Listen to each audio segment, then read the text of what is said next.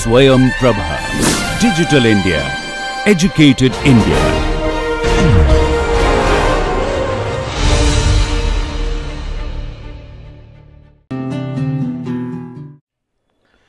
Hello students. So in the previous class we started with examples actually based on level surfaces and how do we calculate the normal on a given surface, and also we introduced the concepts of directional derivative. So today we will practice few examples based on directional derivative, and afterwards if time permits then we move to our next topic. So to start with, let me start with one example on directional derivative. So today our example 1. So the example goes like this: find the directional derivative. So find the directional derivative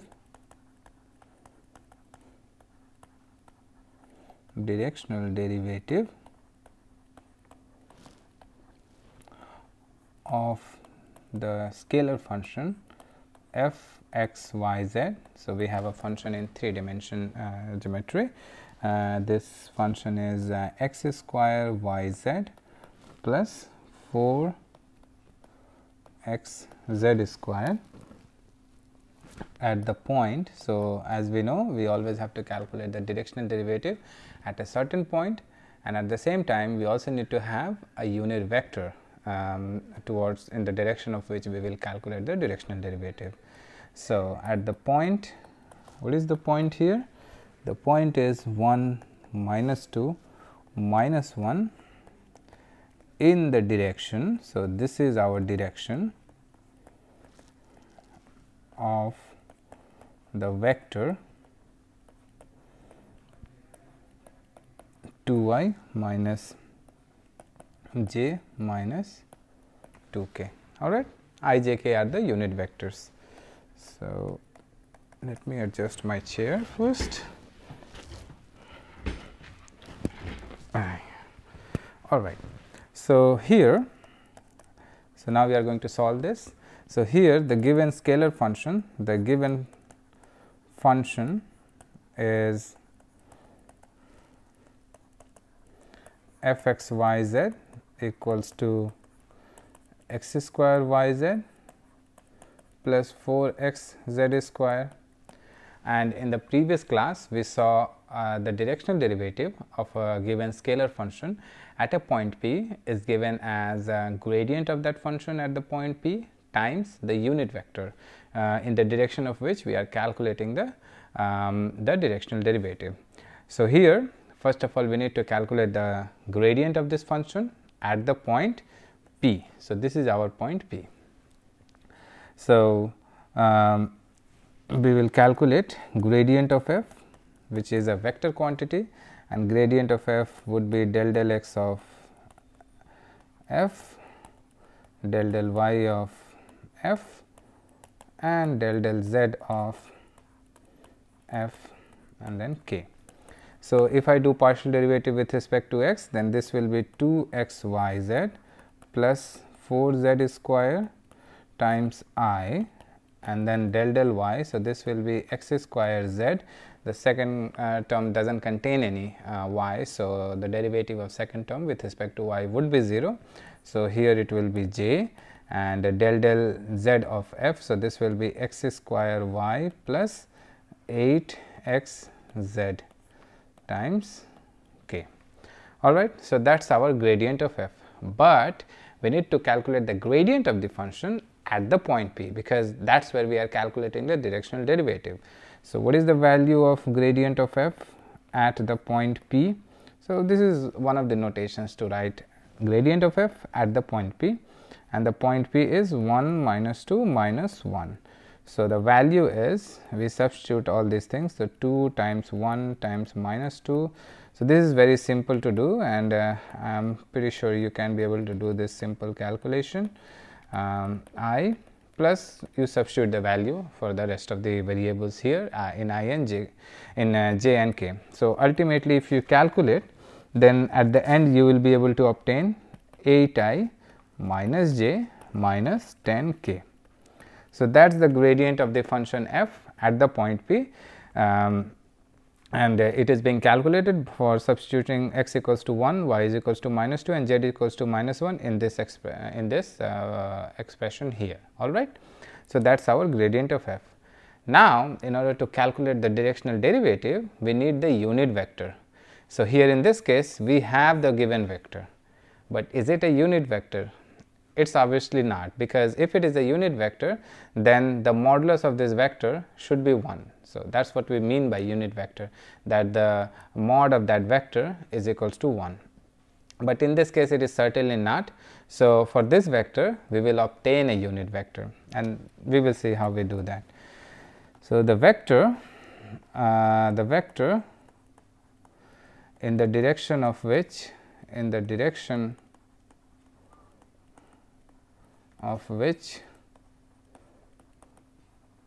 the directional derivative dd is supposed to be calculated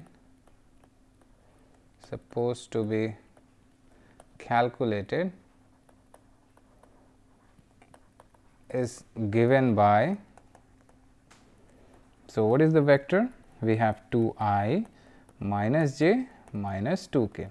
So, I call it as, let us say, A. So, this is my unit vector, this is my normal, how to say, a normal vector. So, well, not that normal. So, this is basically the given vector, do not focus on normal or anything else.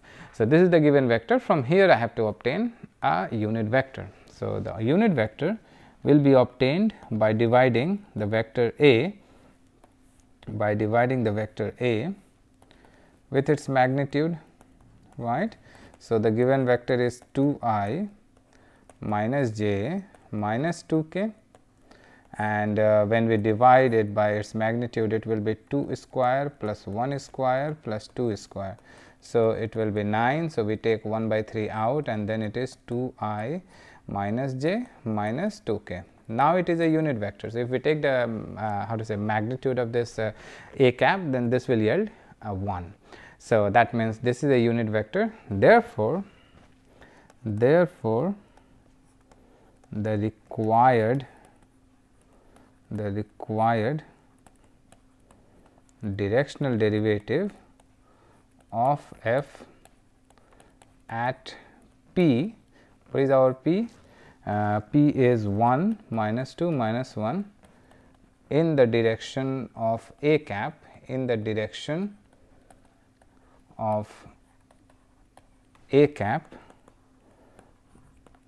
is given by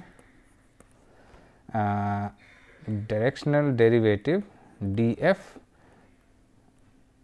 at a cap is equals to gradient of f dot a cap. Here, instead of a cap, I will write a, because we are calculating basically in the direction of a. So, it does not matter whether we write a cap or a, it is just that if we write a here, in the formula we should be careful that we always write the unit vector, because here we have a unit vector always in the formula. So, the directional derivative, I have chosen a notation df, although the notation does not play a big role here. You can ignore the notation and use your own notation for the directional derivative. This is not universal in a way, this is just my notation to signify that directional derivative of the function f in the direction of a cap, alright. So, now here we have gradient of f at the point P dot a cap. Now, gradient of f at the point P is given by 8I minus j minus 10k. So, 8I minus j minus 10k dot a cap is 1 by 3 2I minus j minus 2k. Now, we calculate this dot product, and this will be 16 plus 1 plus 20, isn't it? Yes. So, we will ultimately obtain 37 by 3. So, directional derivative of the function f at the point P in the direction of this vector a is given as 37 by 3. So, of course, it is a scalar quantity, and it is calculated in this fashion. All right. So, this was our first example. We will practice few, like 2 or 3 more examples just to make the concept clear. Let us consider an example. Find the directional derivative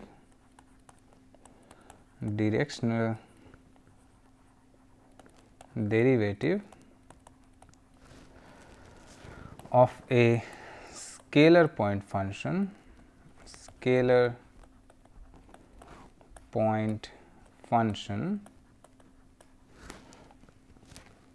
f in the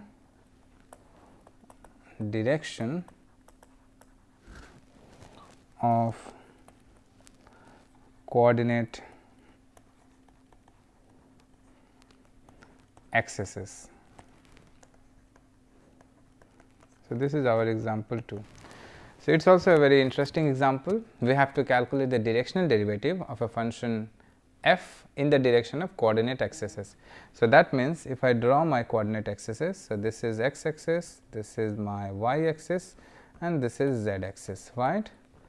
So, we have to calculate directional derivative in the direction of coordinate axes, that means in the direction of x axis, in the direction of y axis and in the direction of z axis. So, when we are calculating in the direction of x axis the directional derivative, so then in that case what will be our unit vector? So, if we are calculating the directional derivative in the direction of x axis, that means the unit vector is basically the vector along this direction is actually I cap, because x axis is perpendicular to yz plane and the unit vector for this x axis in a way is actually I cap. So, I cap is the unit vector in the direction of x axis and our a cap previously in the formula is actually I cap. So, I is the unit vector which is perpendicular to yz plane and it is along the direction of x axis and therefore, we use it as a normal in this case. All right. So, let us see what is our directional derivative in the direction of x axis first. So, we have to calculate along the coordinate axes, that means we have to calculate the directional derivative along the x axis, along the y axis and along the z axis. So, we have to calculate the directional derivative along all these 3 axes. All right. So, let us see. For the given, let me write, for the given scalar function or scalar point function f x y z, gradient of f at any point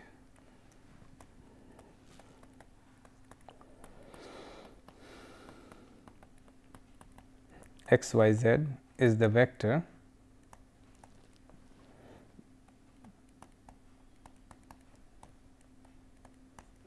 del f del x, del f del y and del f del z. All right. So, that is our gradient of f and at any point p. So, that point p is x y z. So, I can write it as p and then I can write p at here. So, this is the gradient of the function f at any point p x y z and therefore, the directional derivative or the directional derivative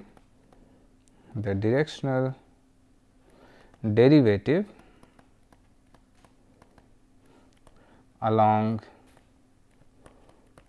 x axis is, so I will write df at the point p is equals to gradient of f at the point p dot a cap, and a cap is the unit vector along x axis. So, along x axis the unit vector is given as I cap. All right. So, we will write gradient of f at p dot I cap Now, if we take the dot product of del f del x I plus del f del y j plus del f del z k with I, then in that case only first term will survive, the rest of the term will be 0, because the component of j and k is 0 in case of this vector. So, here in case of this vector, j and k components are 0. So, when we take the dot product, only del f del x will survive, right. So, del f del x times I plus del f del y times j and del f del z times k dot product with I. So, if I take the dot product, then this will yield del f del x. So, that is the directional derivative of the function f at any point p in the direction of x axis, right. Similarly, the directional derivative of the function f at the point p along y axis will proceed in the similar fashion, and this will be basically del f del y, and similarly the directional derivative along z axis for the function f at the point p is del f del z. So, df at p is del f del z. So, basically in this case we got 3 directional derivative, and each one of them are directed along 3 different along 3 different directions. So, the first one is directional derivative along x axis, the second one is directional derivative along y axis, and third one is directional derivative along z axis. And you just have to know that I, j and k are the 3 unit vectors along x, y and z axes respectively, and rest of the things are very easy. So, this is another interesting example. So, you might be given a function f as x square y plus 3 y square z, and then you will be asked to calculate the directional derivative along x axis. So, you just have to calculate these gradients, and based on that you just take the dot product, and if you are asked to calculate just along the x axis, then you just calculate del f del x, and that will be your required answer at a point p. So, this is an interesting example which I wanted to show. We will move on to our next example, example 3. So, find the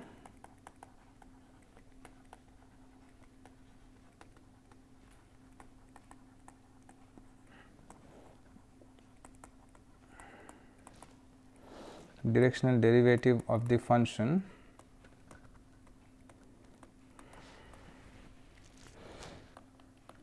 f x y set equals to x square minus y square plus 2 z square at the point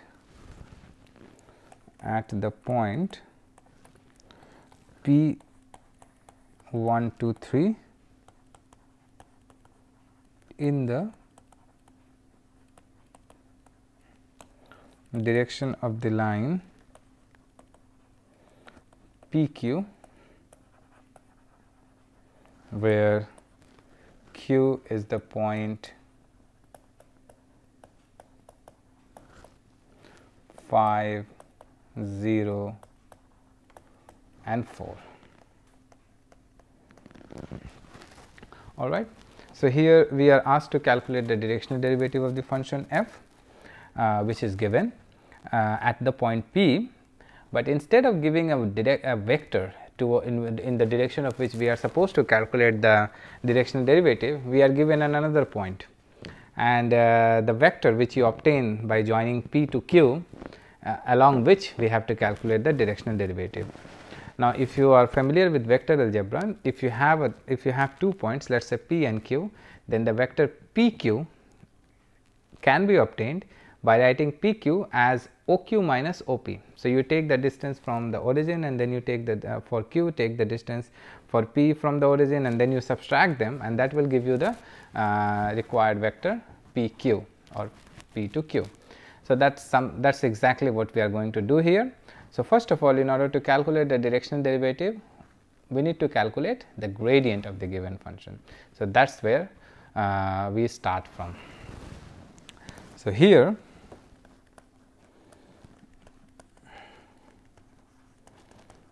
the given function is f x y z equals to x square minus y square plus 2 z square. Then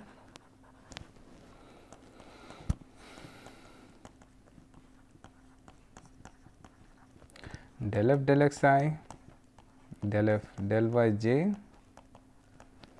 and del f del z k. So, when I take del f del x, then it will be 2 x I, then minus of 2 y j and then 4 z k. So, that is the required gradient of the function f at the point p. In general, the gradient of the function is given by this way. Now, we have to calculate the gradient of the function at the point p. So, the point p is 1, 2, 3. So, that means we have 2 times 1 times I minus 2 times 2 times j plus 4 times 3 k. So, this will be 2 I minus 4 j plus 12 k. Alright. So, this is the required gradient of the function f at the point p. Now, we have to calculate the directional derivative along the direction of p to q. So, the vector or the direction vector is p to q, right. So, p to q can be given, that is let me write this in a clear manner. So, that is p to q is equals to O q minus O p. So, O q is, what is that point? 504. So, we have 5 I plus 0 z plus 4 k minus I minus 2 j minus 3 k. So, this will be 4 I minus of 2 j plus k, right. So, along this vector p to q, we have to calculate the directional derivative. I will call it as let us say a vector. So, say p q is our vector A, all right. So, from here I can write say. So, from here A cap is A by mod of A. So, this will be 4 I minus 2 j plus k divided by 16 plus 4 plus 1. So, this is basically 4 I minus 2 j plus k divided by square root of 21, all right. And now, the required directional derivative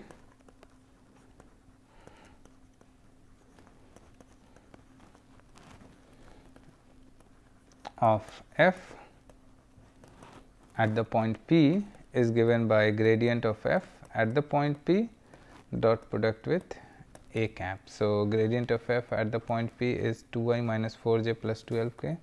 So, this is 2 I minus 4 j plus 12 k dot product with 4 I minus 2 j plus k square root of 21. So, whatever you get after the simplification. So, here you just have to take the dot product and ultimately we will be able to obtain 28 by 21 times square root of 21. So, this is ultimately 4 by 3 square root of 21. So, that is the required directional derivative of the function f in the direction of p to q. So, here the direction vector, let us say, is not given and we had to calculate the direction vector by just writing p q as O q minus O p. You just substitute a value, take the difference, and that is your required direction vector, and from there we have to calculate the unit vector. So, we divided it by its magnitude and that gave us a cap, and therefore, the required directional derivative of f at the point p is the gradient of f at p dot product with a cap, and that is your required answer. All right. Now, we will calculate another example.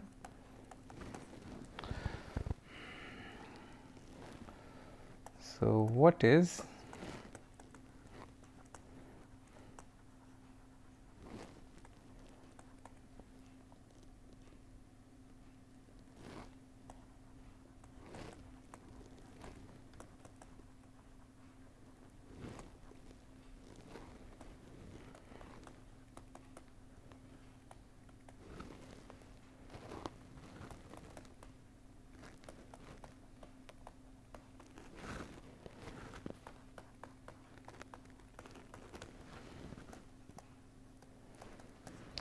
So, we know that directional derivative is the rate of change of function f with respect to the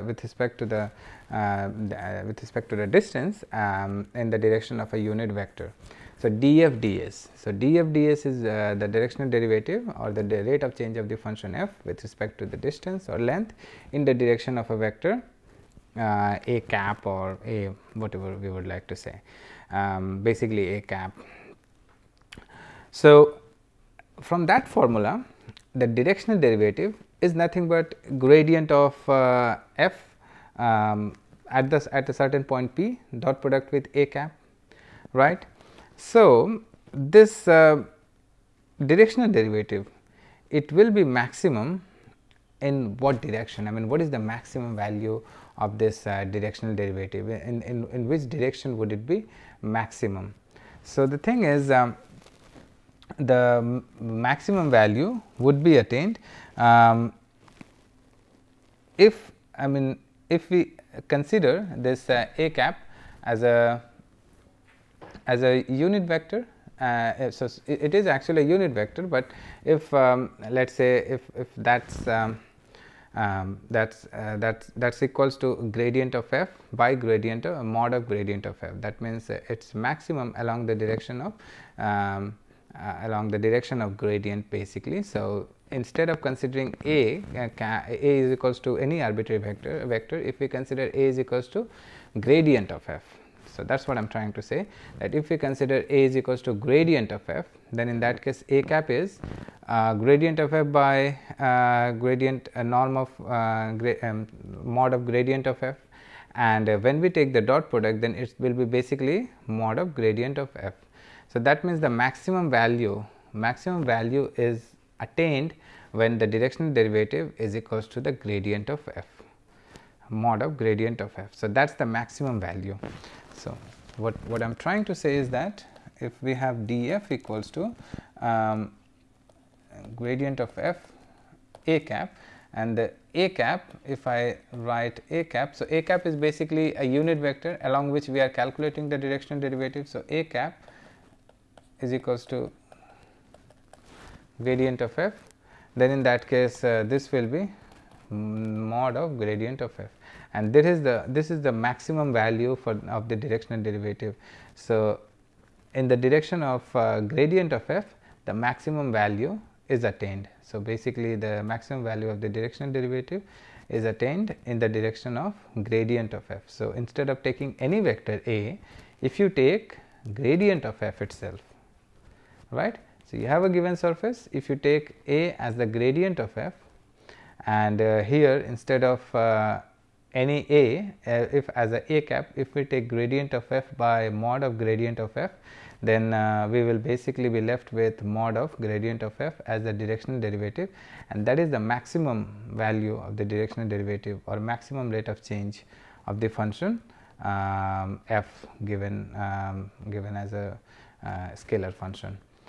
So, this is a very vital result, that in the calculate the directional derivative in the maximum rate of in the direction of maximum rate of change. So, that direction is basically the direction of the gradient of f, and this is the message I am trying to convey. So, the direction of maximum rate of change is basically the gradient of f. So, along which the function is how to say has the greatest or attains the maximum rate of change, and that can be basically the directional derivative along the direction of maximum rate of change is given by mod of gradient of f.